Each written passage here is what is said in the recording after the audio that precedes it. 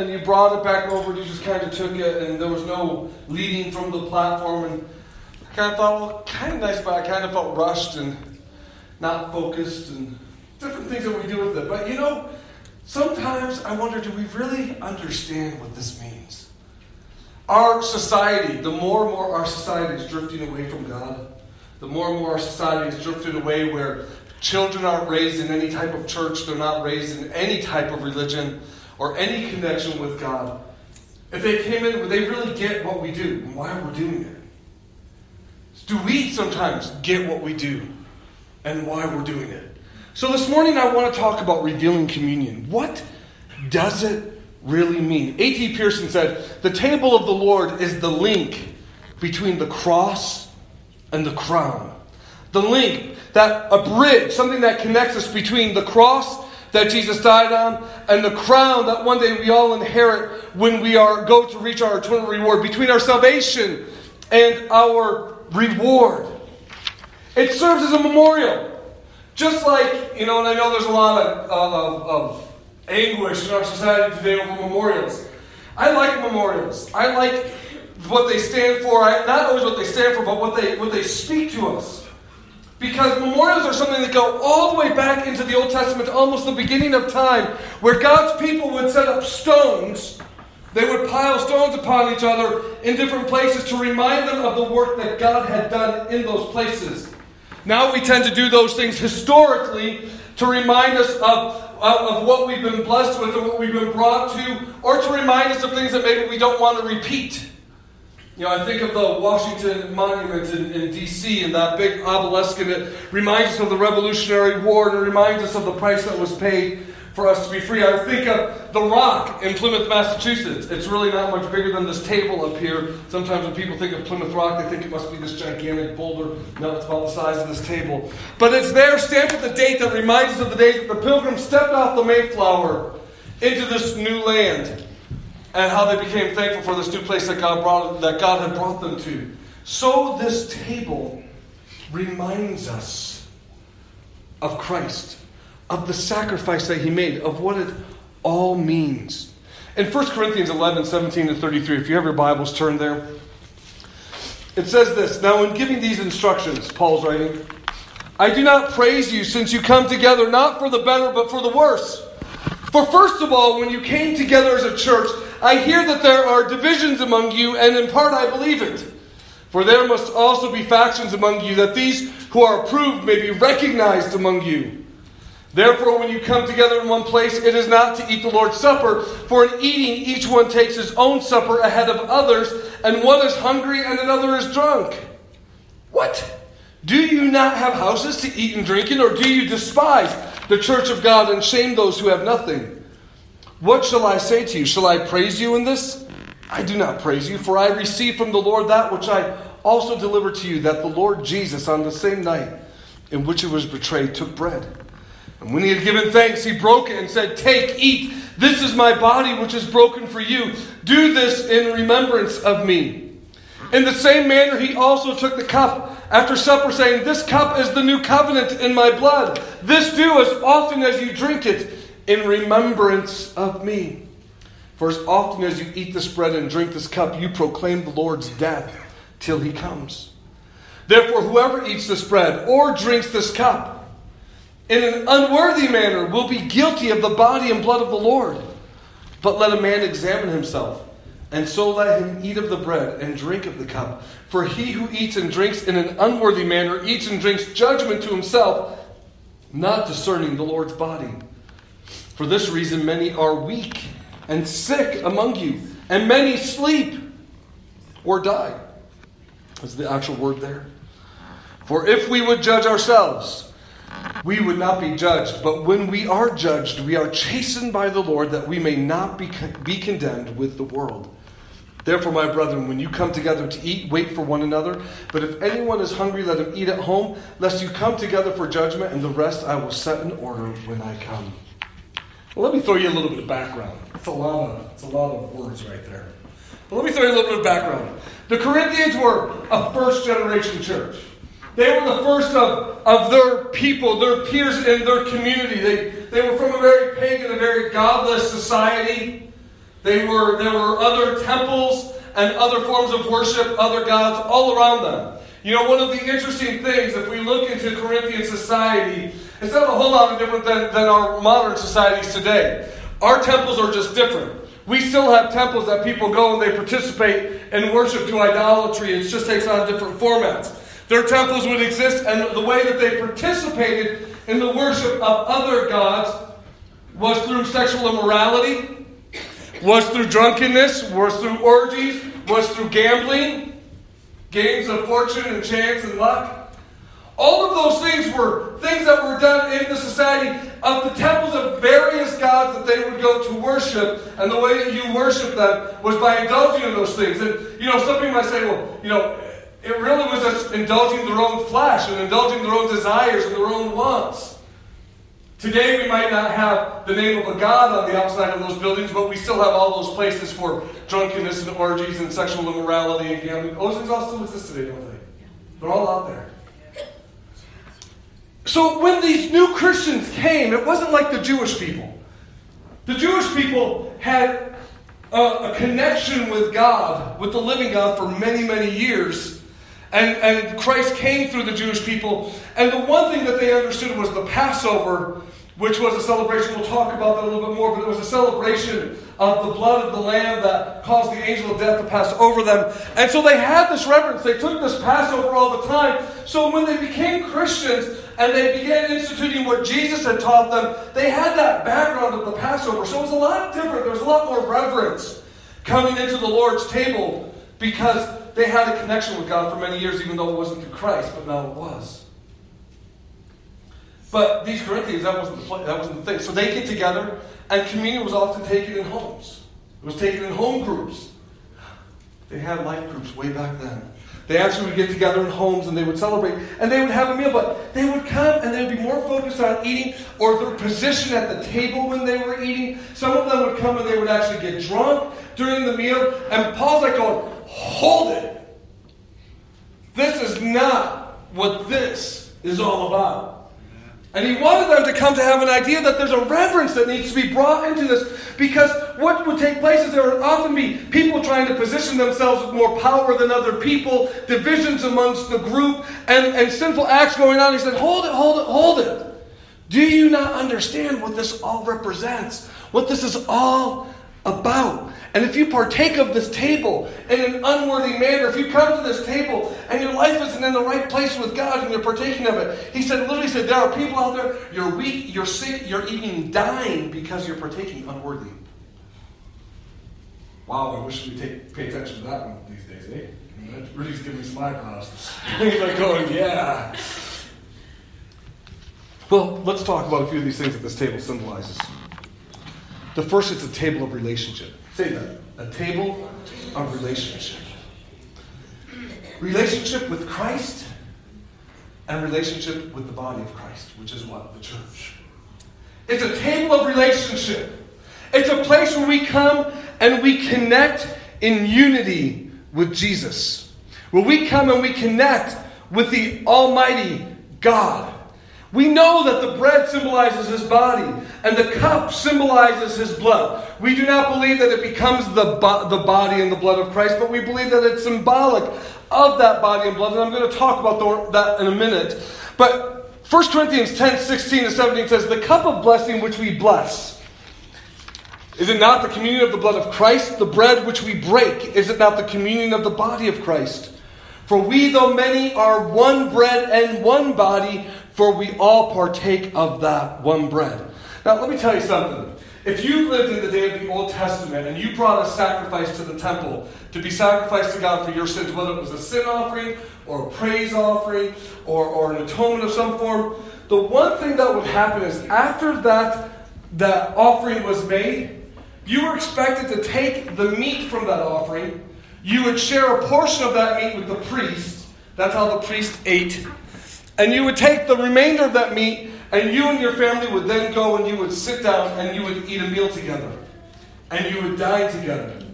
There's a reason for that, because God wanted his people to understand, if you're going to bring this innocent animal and you're going to sacrifice this animal, in order for you to have a part in that animal's paying a price or covering over your wrongdoing, you need to eat that animal. You need to take it in so you can become one with it.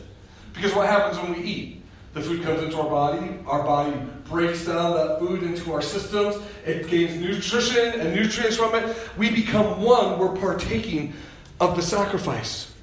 So when Jesus, obviously we're not going to go and take the body of Jesus physically every time throughout thousands of years, but the body of Jesus gave us this example before he became the sacrifice, that when we come together and when we come and we take the bread and we take the cup, he said, you are taking my body, you are drinking my blood, you are partaking of that. Therefore, you are becoming one with me, united with me in that action. You're becoming one with my sacrifice. So every time we partake of this communion, we're saying, Lord, I'm becoming one with you. I am taking you into me so you can spiritually bring that strength into my spirit man and give me that strength and that nourishment from that so we can be one together. It's a beautiful picture. It's a beautiful picture that I think we need to take note of and the reality and the importance of that. Now, what about the body of Christ? Because we can take Christ in that way, but we're also doing it together. So as we partake together as the body, we are saying we are one in Christ. You know, Jesus never designed you to be an island unto yourself. Yeah. It is so important. You heard me talk about it last week. I talked about it actually quite a bit for the past few weeks. But let me just say it again. You were not designed to be an island unto yourself in your salvation. You were designed to be a part of the body of Christ. And when we come together and we partake of this meal together, the bread, the body of Christ, the blood, the juice, the blood of Christ, we are together becoming one in him. It binds us together. It brings us together as one. And it is so important that we realize that we are not an island unto ourselves, but that we are one in him. So we build relationship with one another by partaking of that together. The third thing that we see in this picture of the table as the table of relationship is that it's covenanting with Christ and the Father. Now, in the Old Testament, if you were to make a contract with somebody, you would seal that contract by having a meal. You've heard me say that before. It's an important picture in the Word of God. It's important for us to take note of. You know why weddings have reception meals afterwards? It really goes all the way back to that time of covenanting. Because when you're getting married, you're entering into a contract with someone. You're making a covenant relationship with another person to be one. And then you go and you have a meal together and you're breaking bread. It's as old as history. It's as old, going all the way back to these old traditions, going way, way, way back. Because it's a sign of that contract. It's a sign of that covenant. How many of you realize God wants a covenant relationship with you? He didn't save you just so you could kind of zip in and zip out of church. He wants a relationship with you. He wants you to be in contract with him. What does a contract do? Contracts, covenants, they have expectations, don't they? There's promises and responsibilities. And when you enter into a contract, there's a commitment of us receiving something and a commitment of us bringing something. Jesus has already brought himself, his body, his blood. And when we come and we partake of that body and that blood, we are coming and saying, we bring ourselves, our hearts, our lives back to you, and we surrender them to you. So this table of relationship has this depth of meaning because Christ wants us to remember. It's so easy when we think that Jesus died 2,000 years ago. It's so easy to miss the mark. It's so easy when we get saved. How many have been saved for more than 10 or 15 years? You know, when you've been giving your heart to Jesus and you've been serving Jesus for a long time, sometimes we get really comfortable. We get really comfortable with our walk with God. But he doesn't want us to get comfortable. So every time we come and we partake of this, it's reminding us to keep it fresh. What happens if you keep your relationship comfortable with your spouse? It begins to break down, doesn't it? What happens when you begin to ignore that coming together and breaking bread with your spouse and uniting together and becoming one? All of a sudden your relationship will begin breaking down as well. The same way with Jesus, we have to come together. We have to unite with him. We have to be one with him. We have to remind ourselves of that covenant with him so we keep that relationship with God fresh and real. The second thing it's a table of redemption. A table, say that, a table of redemption. Okay, now everybody say it. A table of redemption. We are reminded every time we partake of communion of the price Jesus paid to forgive us of our sins. You know, it wasn't some small thing he did, was it? And the world kind of laughs. The world doesn't understand anymore because as the world goes further and further away from God and Christ, they don't understand. God himself sent his Son to become flesh, to walk on this earth so he could die to pay the price for our sins. It's a table of redemption. A table where a price was paid, a life was given, blood was shed, so we could have eternal life. So the prices could be paid for our eternalness, for our salvation. Jesus is the Passover lamb. Luke 22 verses 15 to 20 says, "Then he said to them with fervent desire, I have desired to eat this Passover with you before I suffer. For I say to you, I will no longer," this is Jesus speaking, "I will no longer eat of it until it is fulfilled in the kingdom of God." Then he took the cup and gave thanks and said, "Take this and divide it amongst yourselves. For I say to you, I will not drink of the fruit of the vine until the kingdom of God comes." And he took bread, gave thanks, and broke it, and gave it to them, saying, "This is my body which is given for you. Do this in remembrance of me." Likewise, he also took the cup after supper, saying, "This cup is the new covenant in my blood which is shed for you." The Passover. Going back in Israel's history to the time that they were in bondage in Egypt, that they were held captives, slaves in another land for over 400 years. They grew from a large family to a nation of millions. But they were held in slavery by the Egyptians. The Bible refers to that time of their bondage in Egypt as a picture of what our lives are like when we are in bondage to sin before we find Jesus Christ. We're dying in sin. We're bound by sin. We're never free. You heard him say the thing. I come and I slept and then I was free. We were never free to just follow after God. Free to serve him. And as they were in that place, when God came and said to deliver Moses so that they could be delivered out of the land of Egypt, he had to bring plagues upon the Egyptians to try and get Pharaoh to say, "I'll let these people go." And every time Pharaoh's heart was hardened, every plague that happened, he'd say they can go. And then he'd harden his heart and say, no, they can't go. And this happened 9 times until the 10th plague came. And that plague that was coming was the angel of death. It was death himself that was going to walk through the city streets of Egypt, through all the land, and take the life of the firstborn child in every household. But God protected his people. He said, "You who serve me, you Jews who know me, in order to be saved, you must do this. You must take a lamb that has no spot, that has no blemish in it, that is perfect. And you must kill that innocent lamb, and you must take its blood, and you must paint it over the threshold or the doorpost of your homes, that when the angel of death moves through the streets of the city, it will not see the sin inside, but it will see that blood of that innocent lamb, and it will pass over you, and you will have life for you and your family. Otherwise, the firstborn of every home would die." Likewise, Jesus said, "I am that lamb."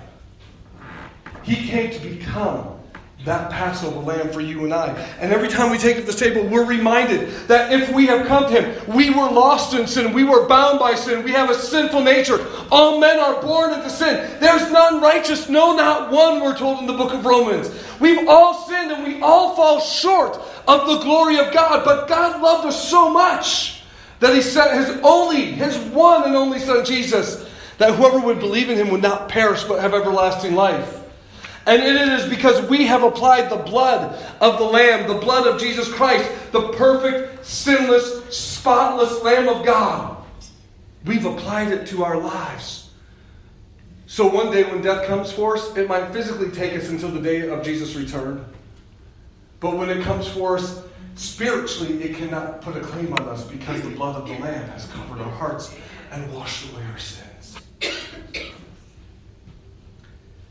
That's what this table reminds us of. The great sacrifice Jesus paid with such great love. I just ask, don't we need to bring our love back to him? In redemption, something that many people have forgotten, but in redemption there is also a component of healing. Because God knows that these bodies struggle and suffer in this sinful world. And there's a component that happens. Isaiah 53 verses 4-5 speaks of it. It says, surely he has borne our griefs and carried our sorrows. Yet we esteemed him stricken, smitten by God, and afflicted. But he was wounded for our transgressions or our sins. He was bruised for our iniquities. The chastisement for our peace was upon him. And by his stripes we are healed. You see, when Jesus went to the cross, he also took our sickness and he nailed it to that tree. That we could come to him, and that same blood that renews our spirit and gives us eternal life, that same blood has the power that when we pray in faith and come to him, has the power to bring healing into our bodies. And when we come to the communion table, I want to always remind people, when you come to that table, if you come with sickness in your body, you can come with an expectation that the blood of the Lamb also has the power to heal. It's to remind the people of God through our lives, from the point that we're saved to the point that we go home to be with Jesus, to the point that we gain our crown, that there is still healing in this life. That he still brings that medicine through his own blood to us. Amen? Amen? Amen. So make sure you're out there tonight. The Raider game, it's not for 3 more hours. Unless you're boycotting. Third thing, it's a table of renewal. It's a table of renewal. You know, this table was meant for us to come and to judge ourselves. Think about that. We're not supposed to judge one another, but the Bible does call us to examine our own lives. To look at our own lives and ask ourselves, how does my life line up with Christ? Well, if you go back to that opening scripture, I'd like to go back to starting with verse 27. Paul was writing, says, therefore whoever eats this bread or drinks this cup of the Lord in an unworthy manner will be guilty of the body and blood of the Lord. It's a pretty powerful statement right there. But let a man examine himself, and so let him eat of the bread and drink of the cup. For he who eats and drinks in an unworthy manner eats and drinks judgment to himself, not discerning the Lord's body. For this reason many are weak and sick among you, and many sleep. For if we would judge ourselves, we would not be judged. But when we are judged, we are chastened by the Lord, that we may not be condemned with the world. In other words, this table is meant to be celebrated on a regular basis so we can stop and look at our own lives and say, how am I living before God? Am I following the lifestyle that God wants me to live? Am I obeying his word? Am I pursuing holiness? Am I pursuing his righteousness in my life? Or am I doing my own thing and living my own way? Am I in right relationship with God? The other thing it brings out is, am I in right relationship with my fellow man? Am I angry at someone? Am I bitter? Do I wish someone would die? Do I have anger or unforgiveness towards another person, whether that's in my family or the body of Christ or somebody that I work with? Because just as much as looking at our relationship with God, he wants us to make sure our relationship with the body is in good condition.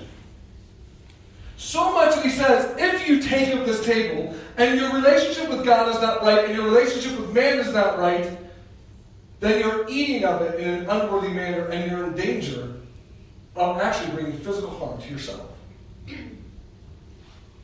Let that just sink in for a second. I've watched many a person avoid the table when it comes by. They don't partake of it because they don't feel worthy. but they totally missed the point of what we're being taught in this passage of Scripture. You see, it's a table of renewal. He wanted us to come and partake of this table until he comes back, until he returns for his church, until that day of salvation, the fulfillment of our salvation is reached. We've already talked about the return of Christ a lot last month. But what he wants us to do in the meantime is make sure that we are continuously coming and examining our lives to make sure that they are in right communion with God and our fellow man. Because he knows that we're human, and he knows that we will need to come back and revisit that memorial place to remind ourselves that we need to make sure that we're walking in that right relationship. It was his way of saying, look at your lives and keep it in the right place. Because it's so easy in this world to get pulled aside and to get pulled away and to get caught up in the cares of this world. You know, 1 in 4 people give their lives to Jesus. Only 1 in 4 will really truly serve him. That's what Jesus taught us in the parable of the different soils.